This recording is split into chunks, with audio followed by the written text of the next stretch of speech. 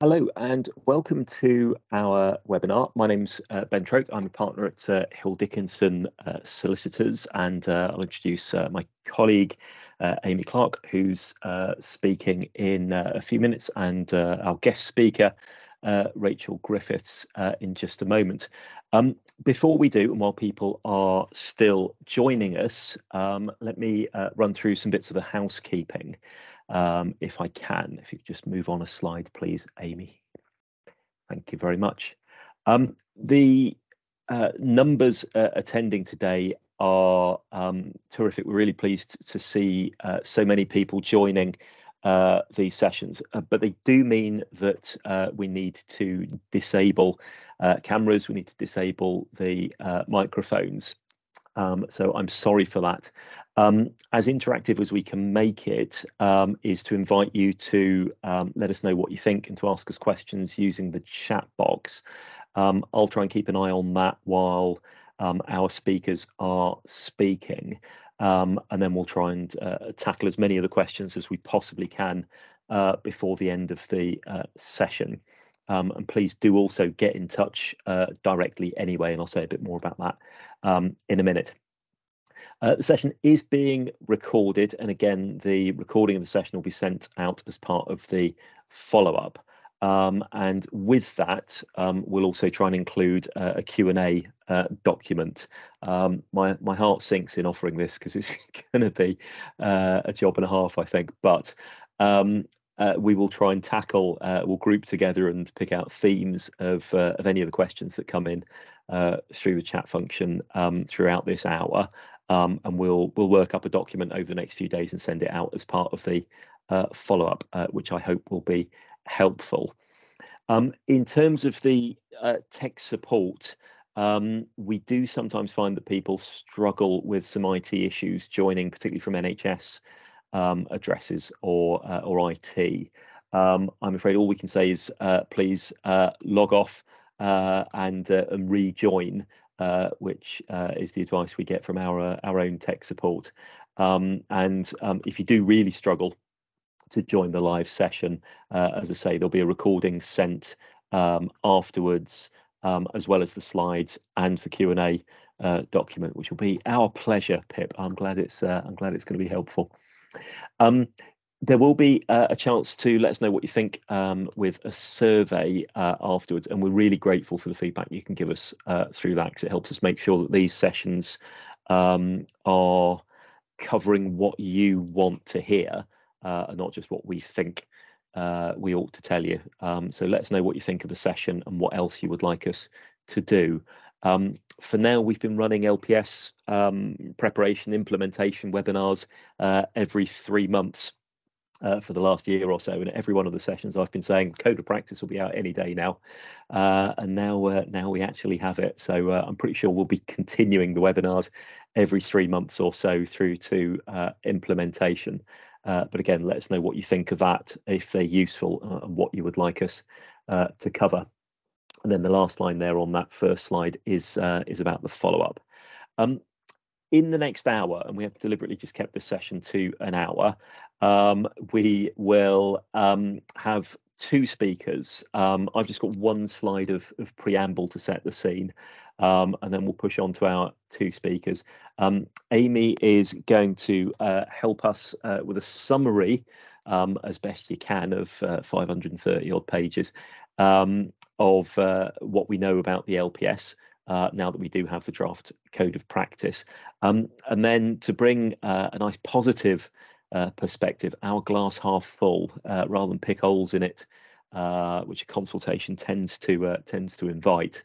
I'm delighted that Rachel Griffiths is joining us to talk about what we can usefully do now. How do we get on with this? Whatever we think of what's out for consultation right now. We've put Q&A in for the last 15 minutes. I very much hope we'll be getting to the Q&A a little bit sooner, and we can spend as much as possible of the hour tackling the questions that you'd like to ask us through the chat box. I hope that's okay. And if so, we'll crack on. Let me just do my one slide of preamble. Thanks, Amy. The liberty protection safeguards, as I said, for years now, I've been saying I'll probably be retired before this actually goes live. But now we do actually have the code of practice out for consultation from 17th of March 2022. I don't know if the government thought it couldn't possibly leave it another 2 days to the 8th anniversary of the Cheshire West judgment and just had to get on with it. It does have the whiff of a document that has been prepared in a bit of a hurry. It's full of typos, it's full of mistaken cross-references that I don't think do it justice, because it gives an impression of a document that hasn't quite been polished as it might have been. But we will try and talk about the substance of it, and there's plenty of that. The consultation period is open for longer than usual. It's normally 12 weeks for a consultation. This one's 16 weeks. But I don't want to alarm you. We are already 6 weeks into that period. So if you're still stuck on chapter 12, the definition of a deprivation of liberty, like I was for the first 3 or 4 weeks, there's plenty still to do. 3 or 4 headlines from it, just to set the scene before I hand over to Amy. The first thing is it's actually happening. It's been kicked down the road for so long, from the Law Commission's review to the legislation to the delay of the Code of Practice being published. It is now here, and any sense that the LPS might be put on the back burner, perhaps as part of a more fundamental review of the Human Rights Act and everything that comes under that umbrella, that's all put to one side. We've got to expect this to be happening now. It's rooted in the Mental Capacity Act. I think that's a great thing. Whenever I'm asked to give training about liberty protection safeguards or DOLS at the moment, I will only do it on the basis I spend the first half of the time talking about the MCA, because I will always say if you're getting the Mental Capacity Act right, then so much of the DOL and DOLS issues falls into place. I am pleased to see that there's now a single code. So it's an updated code of practice for the Mental Capacity Act. It's a new code of practice for the LPS, all rolled into a single document, and the old DOLS code of practice all disappear. That's a good thing for the reason I've given. LPS, like DOLS, must be rooted in the MCA and in getting the MCA right. But it does mean that the first 250 pages of the document are all about the Mental Capacity Act, and then the second half goes on to talk about the LPS. For today's purposes, the focus is on the LPS. We've already put out a first thoughts note about the LPS consultation key points. We're just finalising a document on the MCA bits, those first 10, 11 chapters of the Code of Practice, and that will be out in the next few days. The time scale, it's not explicit on the face of the consultation, but working it through, with the consultation open until the 7th of July, the government, I understand, expects to be chewing over the responses and producing its final version of the code into next year, plus then 40 days in front of Parliament for the final version of the code and the regs, and then at least 6 months for implementation. I think October 2023 to go live is ambitious. I think it's much more likely we're looking at April 2024, so still 2 years away before the LPS goes live, I think. We do want to hear from you. We'll put on some contact details on a slide a little bit later on. More importantly, perhaps, the Department of Health and Social Care wants to hear from you. Please do respond to the consultation. It's so important that you do, for some of the reasons that we'll get onto where it's controversial. If you need any help in getting your views in for the consultation, let us know. Now I'm going to dive into the chat where there's also some already some useful stuff going to and fro, and I will leave you to Amy to give you some headlines on the LPS bit of the Code of Practice as it is. Thank you. That's great. Thank you, Ben. So yes, as Ben has said, over the next 20 minutes or so, my plan is to summarise where we are now with the LPS. So what do we have from the government in draft form? what questions did we have, and have they been answered or addressed by the code, and what questions we may still have, or perhaps some clarification we may be waiting on as well. So as you can appreciate, it's not intended to be a sort of chapter and verse on all of the published materials, as that would certainly not take 20 minutes. But the aim of the session really is to highlight the main points in relation to the draft code and hand the baton to you as well, so you have an opportunity to put forward your feedback and your questions. So without further ado, what have we actually got? So on the 17th of March, the long-awaited LPS documentation, as Ben has said, was published by the Department of Health and Social Care. And if, like me, you've printed it off, even double-sided, it amounts to a huge lever arch file of documents. So there is a lot, but here I have summarised what we do have, which is the updated draft combined code, which Ben has just mentioned, 6 draft regulations which essentially govern the new system, so ranging from the eligibility framework for those professionals conducting the new assessments to other amendments to the Mental Capacity Act, for example, to encompass the new role of the IMCA, as well as other things. The remaining 5 documents are essentially there to help stakeholders prepare for the implementation of the LPS, although they're not part of the sort of formal consultation document. And they are the impact assessment, which is essentially the government's financial calculation of the impact of LPS, the workforce and training strategy, again covering sort of workforce planning, the learning, development and training that's on offer, and what different organisations can do to sort of begin preparing for the implementation of the LPS. You have the training framework, which is about recommending certain subject areas that the LPS training should cover. And then you have a national minimum data set, which is about standardising collection and submission of data to the monitoring bodies and NHS Digital. And finally, but importantly, the equalities impact assessment, which assesses the potential equality impact of the design of the LPS overall. So that is what we have. As I say, the focus on my session today is on the draft updated code of practice, and I've essentially split it into 2 parts. So the first part is the sort of MCA part of the code, if you like, and the second part is the LPS part. And as we know, the government, and as Ben has already mentioned, has decided to introduce one overarching code to ensure the principles of the MCA are firmly embedded within the LPS system. So the first 11 chapters of the code will look broadly familiar to you in terms of the chapter headings, as they are familiar with the to the original 2007 code.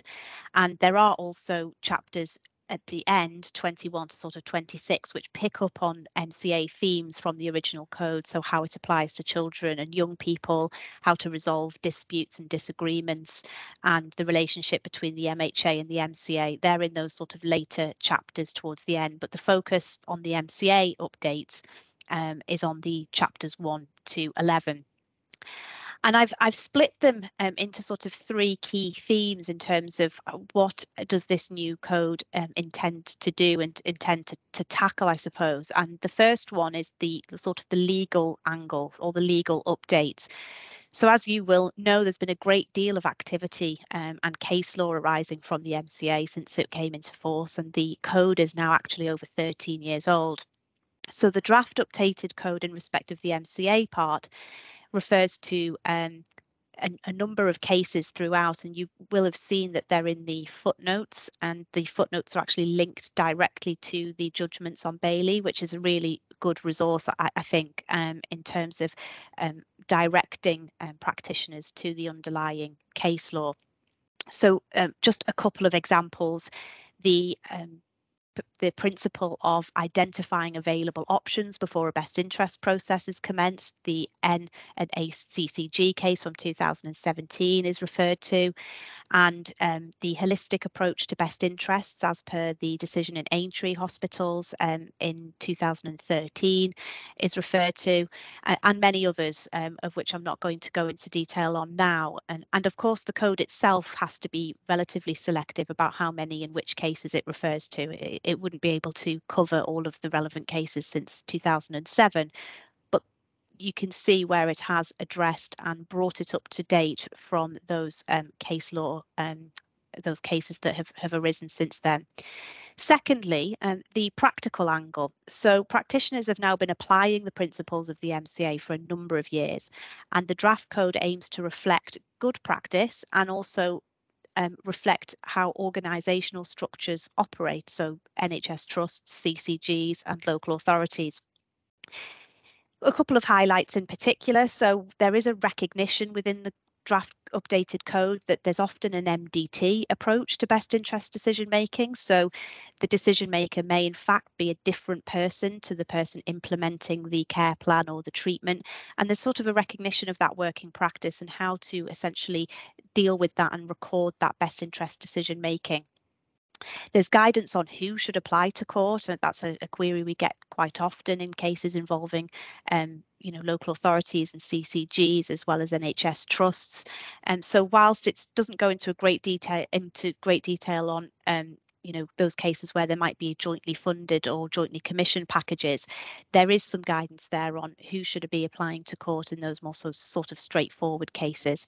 So that's the practical element. That's bringing it up to speed with what practitioners have been doing and what they should be doing on a sort of day-to-day basis to implement the Act's principles. And finally, it does try and tackle those inherently challenging concepts that have occurred whilst applying the Act through the years. And for example, fluctuating capacity. So it looks at that isolated versus repeated decision making concept. It also looks at executive functioning, so where there's a mismatch between what a person says in relation to a decision, but actually what they do, and there being some requirement within the code for evidence of a repeated mismatch to make a decision that someone perhaps lacks capacity. And perhaps most importantly, there is the change within the code of the order of the test of capacity. So that is to avoid automatic assumptions essentially being made that a person can't make a decision because of their condition. So that's a big departure from how the previous code was drafted. Now, I'm leaving the MCA part of the code there because this is an LPS session and I want to look at what questions have been answered by the new draft code of practice in relation to LPS. So what has been answered, what has been addressed? And the first and perhaps the most controversial, or certainly the one that will be subject to the most scrutiny by you all, I'm sure, in a lot of respect, is the definition of a deprivation of liberty. So what this chapter does, which is chapter 12, is it contains the government's promised non-statutory definition of a deprivation of liberty alongside a number of case scenarios.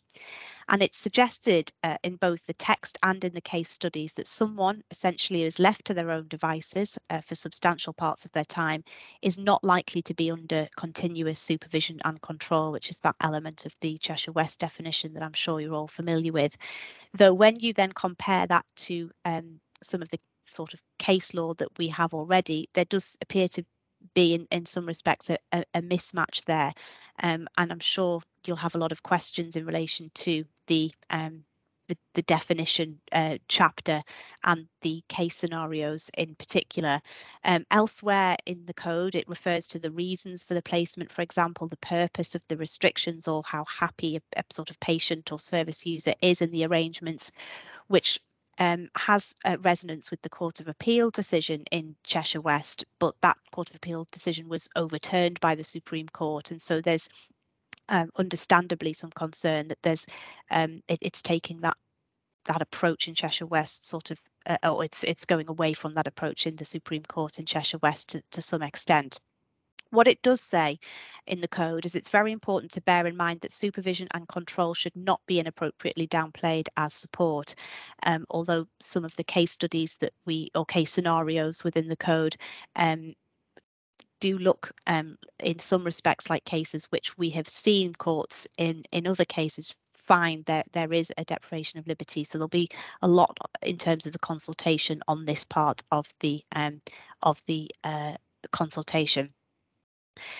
So moving on to who will be qualified to carry out the 3 assessments. So this is now clear from the code and the regulations. The mental capacity assessment and the necessary and proportionate assessments can be done by essentially an identical list of practitioners. So that's a medical practitioner, a nurse, an OT, a social worker, a psychologist, or a speech and language therapist.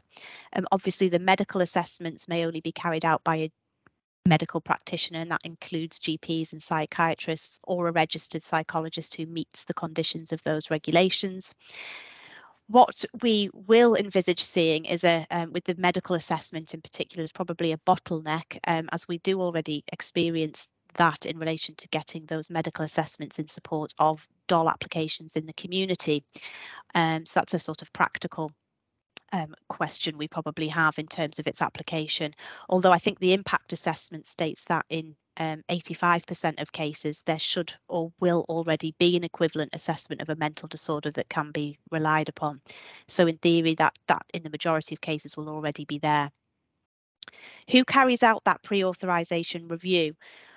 So in the non-AMCP cases, that individual does not need to be a health or social care professional. However, they should have an applied understanding of the Mental Capacity Act and the LPS process. And additionally, they basically mustn't be involved in the day-to-day care of the person or be involved in providing any treatment to the person either. So paragraphs 13.49 to 13.53 set out the criteria of when a pre-authorization review must be undertaken by an AMCP, and there's more detail in there if you want to turn to that. Moving on to who will be the authorizer at the responsible body, well, that again has been left open in the code, so it's not specified in the code or the regs. It will essentially be up to each responsible body. Perhaps surprisingly, the code says that it's possible for the same person to carry out the PAR and grant the authorization, provided they can show a degree of separation between the roles so that they are acting independently when carrying out the pre-authorization review, and then when they switch hats as the responsible body when authorizing it. So it will be interesting to know and to hear from you how that might work and what we can do in terms of helping sort of prepare for that and creating that sufficient degree of separation between roles if indeed the pre-authorization reviewer is the same as the authorizer. But in theory, that is permitted under the code. Training.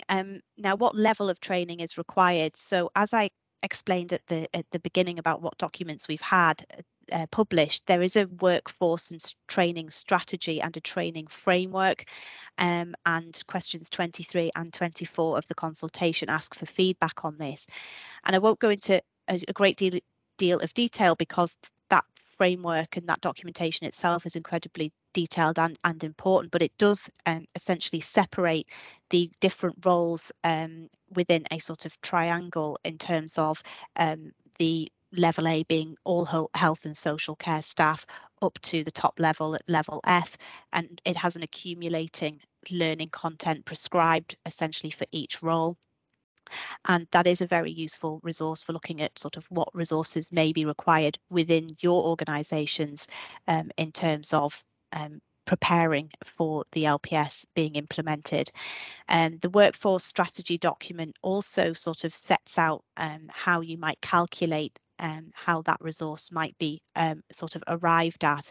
And there are various suggestions, some from that have been implemented by other councils across the country, to calculate who essentially what people may be in scope for the LPS, and then matching your existing workforce to what would be the future workforce once the LPS comes in.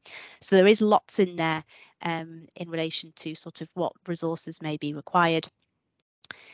In terms of how we will define objection, now this is crucial because aside from the independent hospital element, the access to an AMCP for the pre-authorization review effectively hinges on whether the person is objecting.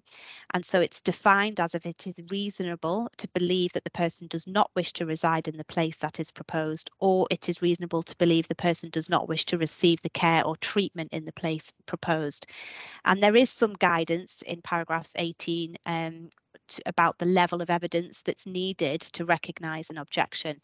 And so I'll leave you to sort of look at that. But what I found interesting is it emphasises that regard should be had not just to statements made by the person, but other expressions of emotional state, verbal and non-verbal behaviour, their demeanour, other actions, and whether they're being prescribed medication, perhaps their mood or depression. So it's really looking at the wider context in terms of defining whether someone is perhaps objecting to their arrangements or not. And finally, the how portable is it? Well, it can be, is the answer, if the arrangements are foreseen. So the draft code explains that as a general rule where changes of setting can be reasonably foreseen, so regular respite being an example, or a planned move, or a planned hospital stay, these can be included in the authorisation record. However, there will of course be arrangements which aren't foreseen, and the portability doesn't quite apply in those circumstances, and a new authorisation would be required in a new setting if that was not a sort of foreseen arrangement. So there's some of the key questions which we feel have been, addressed, even though of course there might be some controversy sort of around them.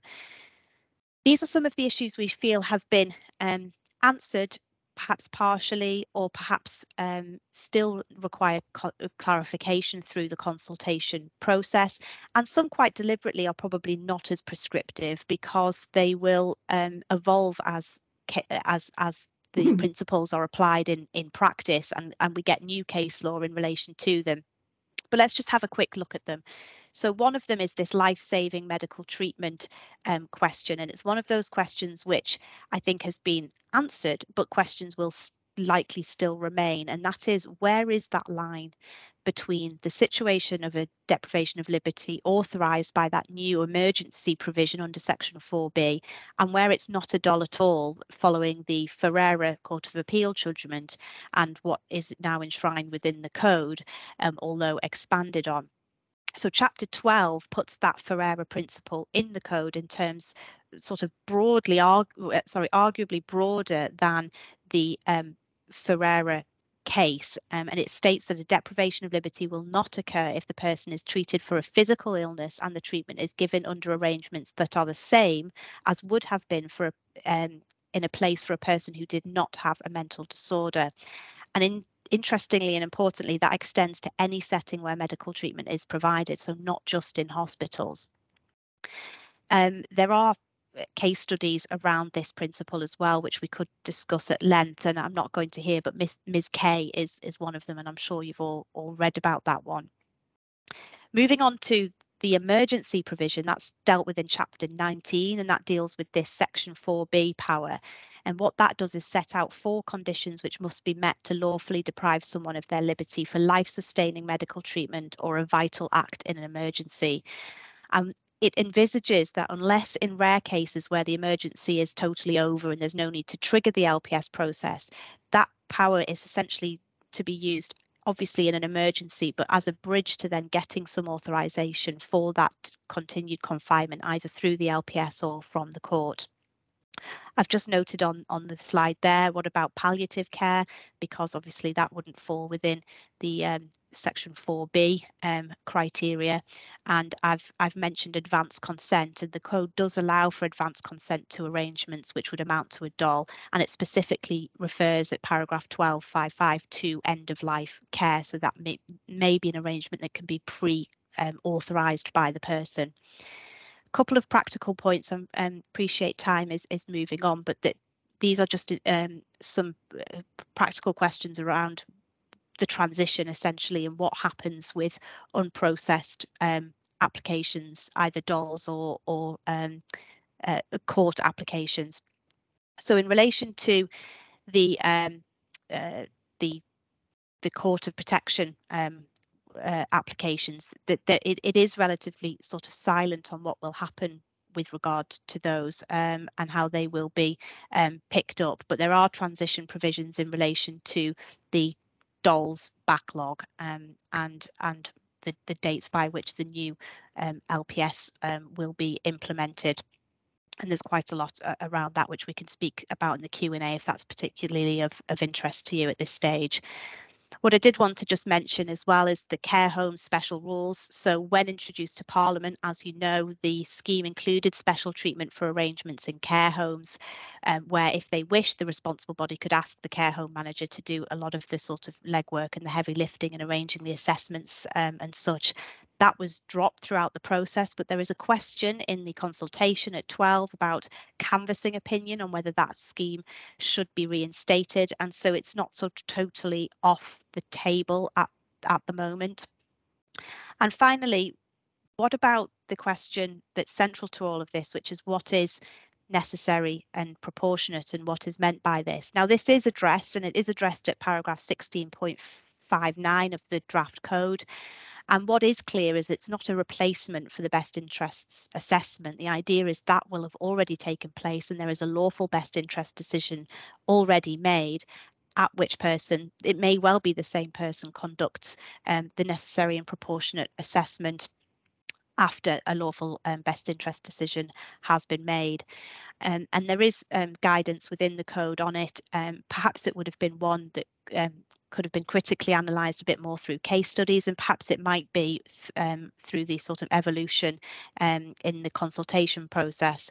And I think there's a lot of food for thought in that test that I'm sure you've all got your sort of views and thoughts on.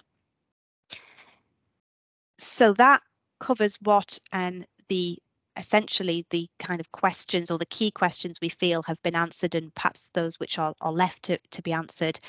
Moving on now to what we can all do about the draft code and the regs, and what opportunities you have to sort of provide feedback through the consultation process.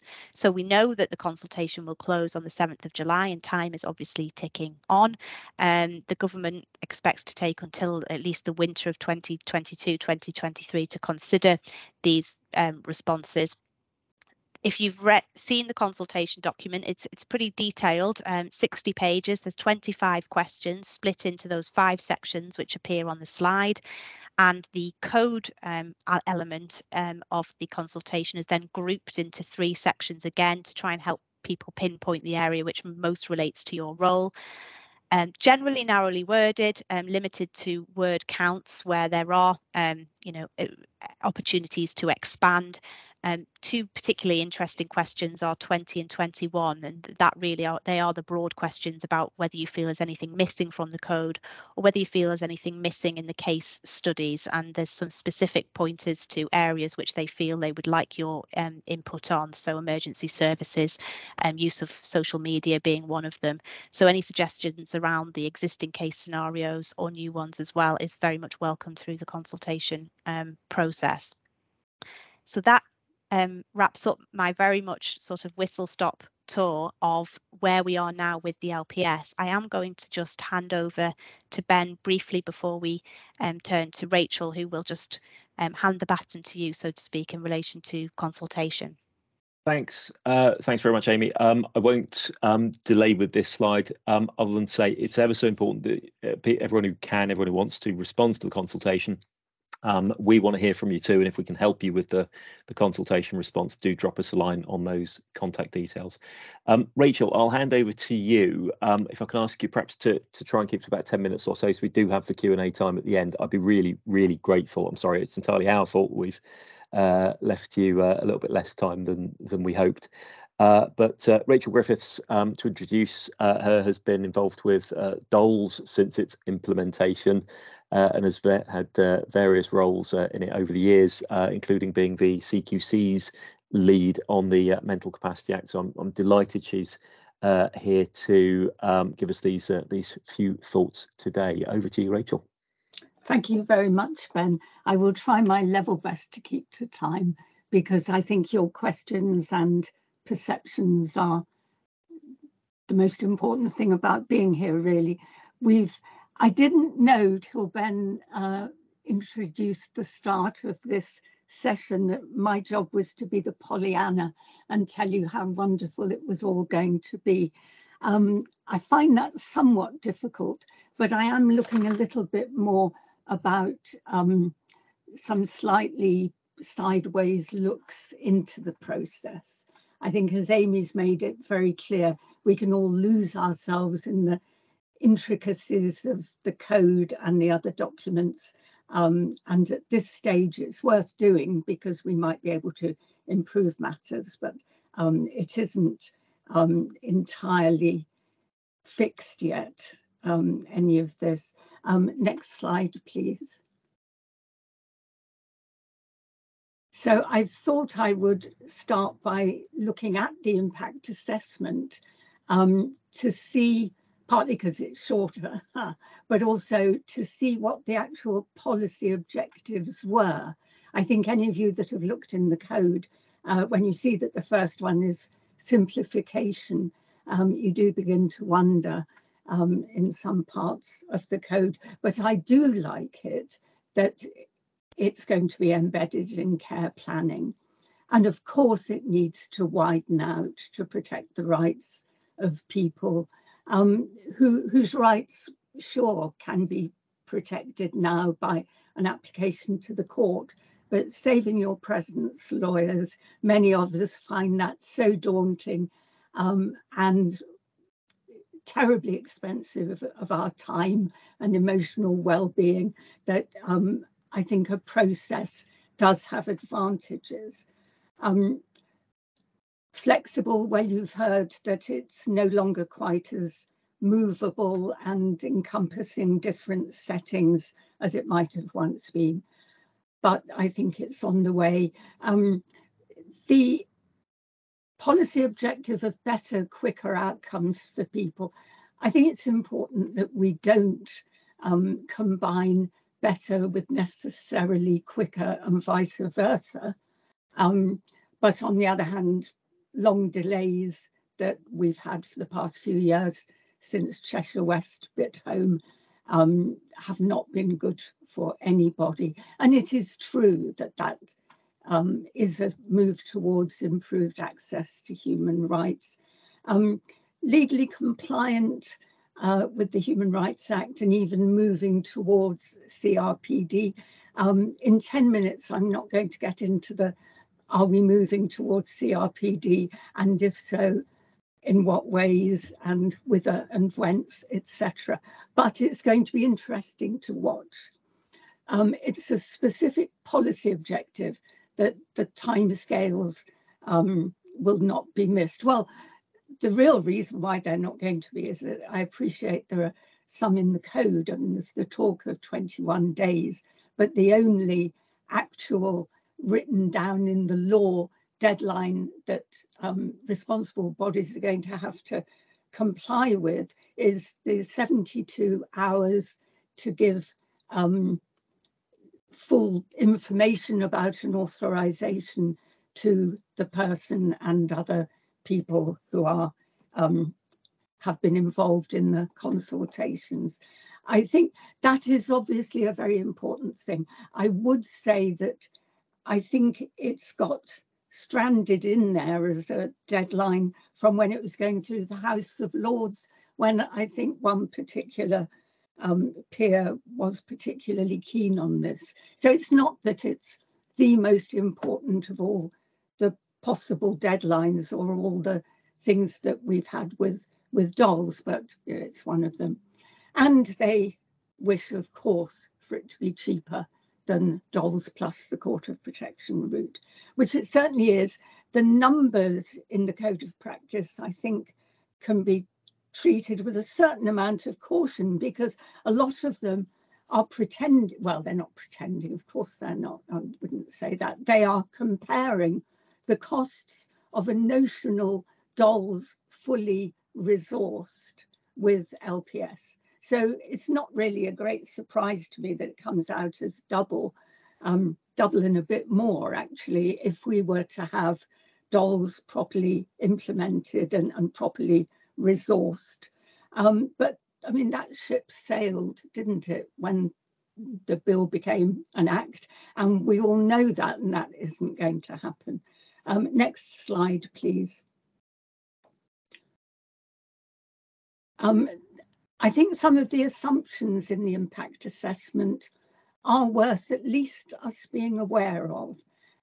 They do seem to be assuming that an authorised deprivation of liberty is always a good thing. there are the arguments that say that the state's intervention in private lives has to be treated with a real kind of caution. They actually spell out among non-monetized, if that's how you pronounce it, benefits, that people who lack capacity will gain greater empowerment, as well as equality and improved care outcomes. Now, these are things that I want to see. They're things we all desperately want to see. I'm not sure if the structural issues that have led to care outcomes not always being such that we're very happy with them, whether we're judges in the Court of Protection or BIAs or in the future AMCPs. There is this problem that you can only really judge between available options, and if what's available is not very good, I think we have to be careful about what we're asking LPS to produce and what we have to do in other ways, and think about other responsibilities. The NHS and the integrated care boards, again, it's lovely that there are roles for them. I'm not sure how much of those roles will actually be delegated across or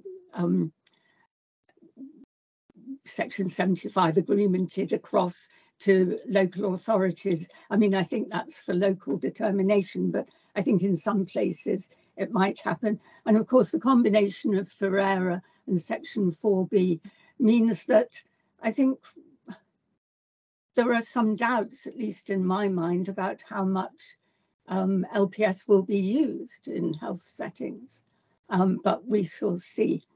And something that bothers me about the financial bits of the LPS is that, having said quite rightly how great it is to extend this out to other settings, the community social care that is so important in supported living, etc., barely gets a mention throughout the impact assessment. So I think that is a little bit of a worry to me.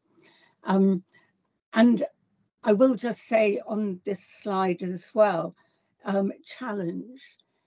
We've all said, and personally, I've taken my lead very often or been reminded of where my mind ought to be by Lucy Series, who looked at earlier drafts of this impact assessment, where they hoped to reduce the rate of challenge from 1% of all DOLS authorizations, and 1% is pretty low, but they wished to halve it to 0.5%. Now, they've now taken that back up. I think probably Lucy ought to get some of the credit for this, up to 1%. But again, I think what they've done with the appropriate adult, who's what was under DOLS, the RPR, but can't be a paid person.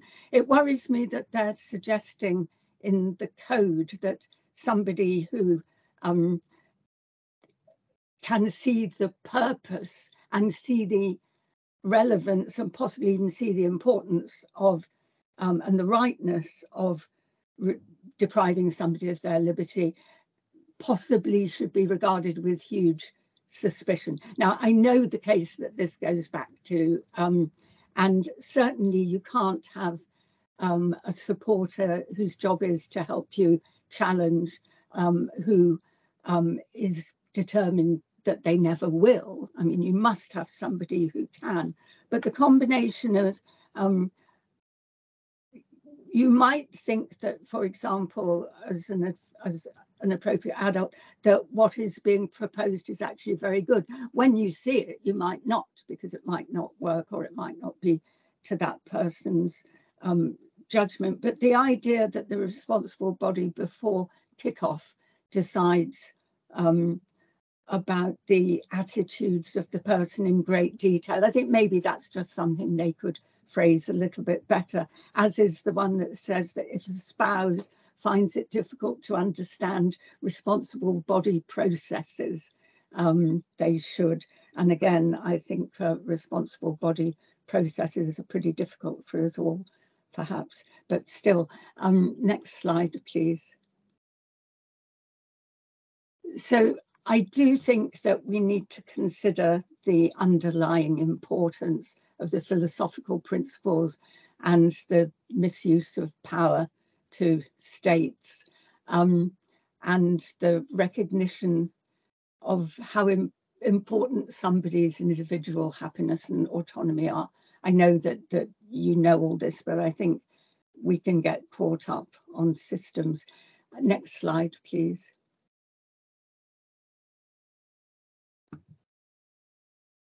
What can we do to get ready? Collect assessments. It will make you immensely popular with everybody. Go back to the wider Mental Capacity Act, which is at the heart of this. Put necessity and proportionality at the heart of any interventions and record that. It's a good way of achieving good practice. And I think we all need to go on looking for this intuitive simplicity that was our objective. Next slide, please.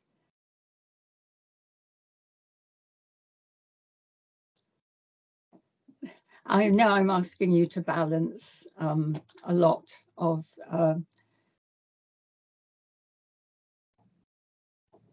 balancing the autonomy and protection within the Mental Capacity Act and not be too scared of the sharks of bureaucracy.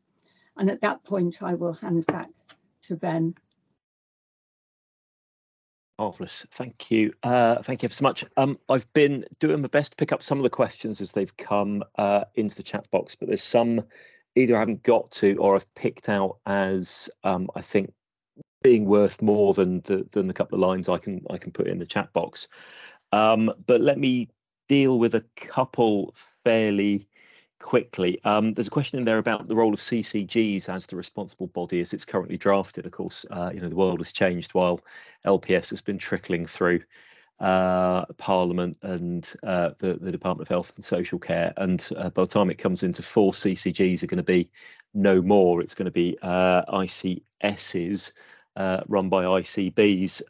So I think that's right, Andrew, to the extent that the code of practice at the moment refers to CCGs, that needs to be read as the ICS. And it's a little bit surprised, having published it in the middle of March, that it hadn't been updated to include reference to ICSs, given that they're supposed to be in place by the end of July, as I understand it. There was a question about authority for ambulance staff specifically. Yeah. Did you want to pick that up, Amy? I did see that, Stephen. Yeah, Ben. Yes, Stephen's question. Yeah. Well, interestingly, I think the consultation document actually specifies in relation to sort of case scenarios and questions you may have on that around sort of emergency. I don't know if ambulance is referred to, but that particular issue I think is still yet to be fleshed out. There are sort of the code I think it does allude to that issue where there's no alternative but to move or to transfer a person from A to B, and there's obviously a sort of implicit reference to a conveyance or a transfer, and that might or might not be covered under the sort of section 5/6 of the MCA, but there is, I'd say, an absence of sort of case scenarios around conveyance, which I think would be helpful within the code, because it sort of pieces together a few elements of the code, doesn't it? So there's the emergency life-saving provision under section 4B, which may have some applicability. There's also, does it amount to a deprivation of liberty in the first place, depending upon the length of time of the conveyance or the nature of the sort of measures during that conveyance, as well. So it's and also I suppose it raises the question of the sort of portability. So if it's a planned move, you could in theory cater for it within the authorization, but more often than not it's not. So I think some case scenarios around that would be helpful. Yeah, thanks, Amy. Just a couple of things to add, if I can. You're right. If it's planned, then it could be built into an authorisation of arrangements which involve a move from A to B as part of it. And there is one quirk of DOLs that is being fixed by the LPS, which is that DOLs includes an authority to keep someone somewhere and to take them back, but it doesn't include an authority to take them there in the first place. And that's corrected in that gap is corrected in LPS. So on the basis that an arrangement should be authorised before it's put in place, it would then include the authority to take the them, conveyance, to take them there. The other thing is come an emergency conveyance, which I don't think you've got is what you've got in mind there, talking about between placements, but for the sake of completeness, the way that section 4B is beefed up and the way that the Ferreira interpretation is stretched probably makes it easier to argue that there's no DOL in that emergency conveyance in and of itself. So it will have a few things to say about conveyance and ambulance services. I've got a quick question about portability, and then I want to give Rachel. Tell me you're still there, Rachel. Put your camera back on. Ask for your thoughts on one thing. The quick question was about responsible bodies and portability. If a hospital patient is discharged into a care home, does it remain the responsible body? I think the short answer to that is no. Post-discharge, it won't be. And the responsible body responsibility will shift to the CCG, read ICS, if it's the CHC commissioned placement, failing which it will be the local authority. The one I want to ask you both, please, about for a thought quickly, because I think it's an important point, is about advanced consent. And when I stopped reading the chat box a minute ago, there were already 2 or 3 questions about advanced consent. One person asked, what's the legal basis for it? And another said, well, it's not in the legislation. So why does it seem to be so loud and prominent an idea in the code of practice? Rachel, can I ask you first? What do you think of the idea of advanced consent in the code of practice as negating a DOL?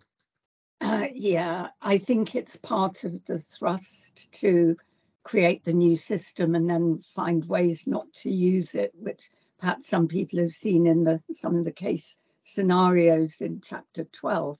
I can see a huge advantage to it in palliative care, where people are often very realistic about their own future when it becomes potentially, and in all probability, a very short future. And people are very open, I think, to the idea that if it can be predicted what might happen, there might be some confusion caused by some of the medication. And if that happens, do you understand that we might not be able to let you leave when you think you're late for your primary school, or whatever it might be, if you lack capacity? I think it becomes harder, I think, in various settings. Mental health treatment is somewhere where I think advanced consent to mental health treatment worries me, because I am well aware that the reason why there are such safeguards around mental health treatment without a person's consent is because it's pretty heavy duty stuff. So I can see the thrust, but I'm not going quite all the way with it. And I quite agree with saying, it's not actually there in the legal framework. Because one of the concerns is that the Law Commission talked about bringing in more emphasis on advanced consent into the legislation. The government did not put it in the legislation. So is it right to have it essentially in the lifted code and then in the code? Yeah, Amy, go on.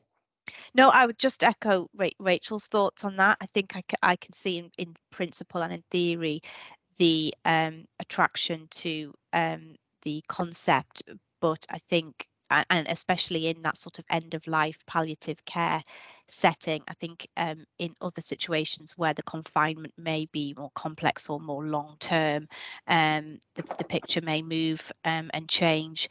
I think its scope will be in practice quite sort of limited, and I think that the code is trying to sort of tackle that thought process in there, but I would have sort of reservations, I suppose, in relation to the more complex arrangements.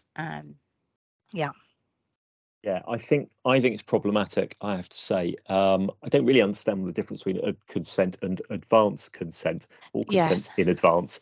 And I was part of the Law Society's committee who were pretty sniffy about bringing more emphasis into advance consent to what would otherwise be a detention under the Mental Health Act on a formal basis, and with all the safeguards that come to it.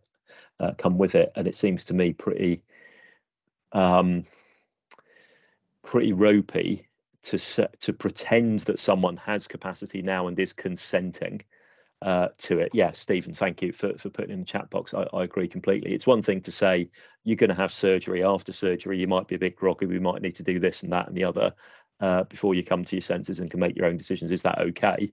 And I can see how that might be read across more easily into palliative care and end-of-life hospice settings, fairly short term. But long-term living arrangements, it feels like asking people to sign a blank check in a way I don't think is very comfortable. But if you're going to do it, it's radical enough. It ought to be in the legislation, not just in the code of practice. Carl, I think, had a question. Can we realistically scope at the moment the extent of all this? Because the impact assessment is using Dole's numbers, but then Chapter 12 comes up with a much narrower definition, a much higher hurdle for cases to get over. Rachel, what do you think of that? Well, again, I do think there is this thrust following on from the Ferreira judgment of, it's something you've often talked about, Ben, is the need to see how far that really stretches and how far it should stretch. And I think we're seeing that in action. And I am not at all sure. Obviously, I don't know quite where it feels right, but they're certainly pushing it out into care homes. They're certainly pushing that sort of concept quite hard in hospital settings. So I think it is hard. I think it's worth it being a kind of iterative process as we find out more, and as we actually see more of the early goes. The people are having a go already at scoping, and I think when you actually see it, it's much easier to critique something that you can see. So you say, oh yeah, I like that bit, but that doesn't speak to my experience. I can't see that bit being borne out, and I think we will kind of get there well enough to kick off, when we do get to the kick-off time and the whistle blows for the start of LPS. And then after that, I'm sure we'll all be doing bits of steering the ship. Yeah, you've talked about the whistle blowing. I can picture us all going over the top into the world of LPS and into the face of a raft of challenges if it's on the basis of the guidance of the code of practice. In terms of your question, Carl, the scope and the numbers, I would say if we are seeing vastly fewer LPS cases than Dole's cases, then there's a problem, because the code of practice can say what it thinks the acid test is, but it can't change the law. And it is what it is. And at face value, the government's committed to the Cheshire West acid test. Everyone who is deprived of their liberty per the case law today will be deprived of their liberty per the case law in April 2024, unless the Supreme Court changes it. And so you've got everyone who is currently deprived of their liberty in a care home or a hospital, plus everyone who meets the acid test outside those settings. So LPS ought to have, in purely logical terms, a whole lot more people in it than Dole's does at the moment. And manipulating the interpretation of the Cheshire West judgment through a code of practice brings significant challenges, and I'd expect it to be challenged in court fairly quickly. The good news is, and I will finish on this point looking at the time, so we'll make sure we finish on time. We'll pick everything else up in a Q&A document. it is a consultation. Chapter 12, the definition of a dole to trigger the whole shebang, is by far the most controversial bit. And I think it is appropriate to deal with that in our consultation responses. If we think they're interpreting the law wrongly, we should say so. And this is our chance, and it's important that we do, because whatever process follows, whether it's doles or LPS, it's identification of a situation as a deprivation of someone's liberty to engage their Article 5 rights that brings it all into action. A couple of the questions were about the difficulty interpreting for error in section 4B and the difficulty squaring the case studies in the code with the case law. I think those are perfectly fair points, and as I say, I expect that to be quite a focus of the consultation and discussions over the next few months. I think what we've seen is that the next one of these will pencil it in for an hour and a half, because it has been a lot to get through today. I'm sorry if it's short and sweet for now. I hope it's a helpful staging point on your thinking about the code of practice and your response to the consultation. Do get in touch if we can help you do that, and we'll follow this up with the resources. As we've said, there's the contact details for Amy and for myself, and a generic LPS email address that we can all pick up. My thanks again to Rachel. Yes, thank you, for Rachel. joining us. Rachel's very kindly said she's going to chip into the Q&A document we send you afterwards, so it will have that benefit as well. And thank you all very much indeed for joining us. Do give us your feedback on the session so we know what to do next that's most helpful for you. Thank you all very much for joining us today. Thank you. Thank you, everybody. Take care. Bye-bye. Bye-bye.